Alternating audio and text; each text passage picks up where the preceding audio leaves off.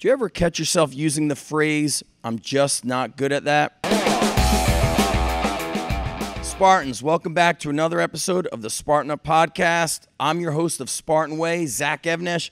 I'm here with our new friend, Gabe Dean, Cornell wrestling coach, legendary Cornell wrestler, 4-time All-American, 2-time national champ. This guy's a beast, and he's going to be joining the Spartan Up Podcast family with his own show. So glad to have you here, Dean. Oh, it's great to be here. We're excited. So in this episode, we're talking about something that I'm sure you've experienced as an athlete, as a coach, and that's negative self-talk.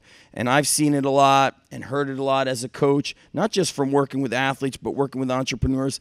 They use phrases like, "I'm just not good at that." So an athlete might say, I'm just not strong, or I'm just not coordinated. An entrepreneur might say, I don't like speaking in front of people. I'm not a good public speaker. So what has been your experience when an athlete says to you, I'm just not good at XYZ, or I don't do that? How do we get them to move out of that self-talk and basically move forward to advance and conquer and get more success? Well, it's human nature to gravitate towards the things that you are really good at because it makes you feel good. It hits that dopamine in your system. Yep. But really, the issue is not it's not the fact like I'm just not good at that. You're not addressing the issue. The real issue is the why. Why are you not good at that? And that's basically because you just don't want to put the effort in to be good at it. I mean, at the end of the day, you talk about failure and all these kind of things these negative connotations that come with the term failure and not being good at something, and embarrassment from not being good at that thing. But failure is a positive thing. I want failure to be prevalent, not in just my life, but everybody that I love and care about, my athletes. I want them to fail because failure is what sparks change. Yes. So why are you not good at that? It's because you're too scared to put yourself in that situation. And that's really what it comes down to, that purpose and drive that pushes you through that. I look at it also in the same way where this is an opportunity, and maybe you just didn't have the guidance to get good at something, or you just never practiced it enough. For example, when an athlete will say to me, I'm just not strong, I'll say, well, how many push-ups do you do a day? Only when I'm here. Well, if you really want to get strong, you have to get obsessed about it. You got to eat your push-ups for breakfast. Do push-ups in the morning, do push-ups after school, do push-ups at night. So now you're eating push-ups for snack time after school, push-ups for dessert.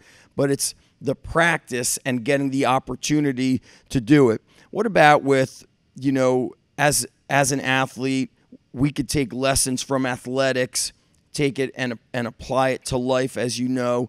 How long does it take for somebody to kind of turn the corner now that they start trying to get good at something? Well, it takes a while, and that's why people don't want to do it, because it's not something that happens overnight. It takes trial and error and over and over and over again, and you're still going to fail at it. Even when you're a pro, you still fail at the things that you're good at. True. But those guys continue to get better. The ones that come back, make adjustments, and stay disciplined to the things that they can control. And those are the guys that are successful. You're right. We talk a lot about the compounding effect, where you do a little bit every day, or you do a lot of it every day, and it adds up. So when you're saying, hey, it takes a while to get better at something, to go from, below average to just get to average, you're making progress. So if I want to get great at push-ups, it's not going to happen in a week, right? It's going to take time. And in your space in wrestling, and now you're working with probably guys in all combat sports, if they struggle on takedowns, it's like, listen, you're going to have to do this 1,000 times a day. I know when I was a kid, I went to a John Smith intensive wrestling camp. All we did was high crotch shot, low single, and everybody had stained shirts from bloody collarbones. But I know from the thousands of reps we did every day, it was like, okay, that's what it took. It took thousands of reps day after day, year after year. It's the compounding effect. Anything that I've done in my life that I've ended up, being successful at, I've had to put a goal or a standard on. Like I've had to, stamp that with a goal or standard. So then I know no matter what, I'm still working towards that. I'm holding myself to that standard. I always say don't live to expectations, live to a standard, because when you live to that standard, no matter what happens along your journey to that goal, you'll come through and you'll push through to it. Yes, you will have the lessons and you will gain from that. So we've given you a lot of gems in this Spartan Way episode, and we always give an action at the end of Spartan Way. So here's what I want you to do. Here's what I want you to do today.